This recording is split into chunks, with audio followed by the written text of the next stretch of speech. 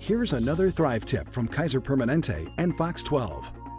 You've probably heard since childhood that too much sugar can rot your teeth. These days, dietitians say people are consuming more sugar than ever. The good news is proper oral care and small dietary changes can significantly lower your risk of tooth decay. People are consuming a lot of sugar these days. Bacteria live in all of our mouths, and when we eat sugar or cooked starch, they eat the sugar in the cooked starch, and then they make acid as a byproduct.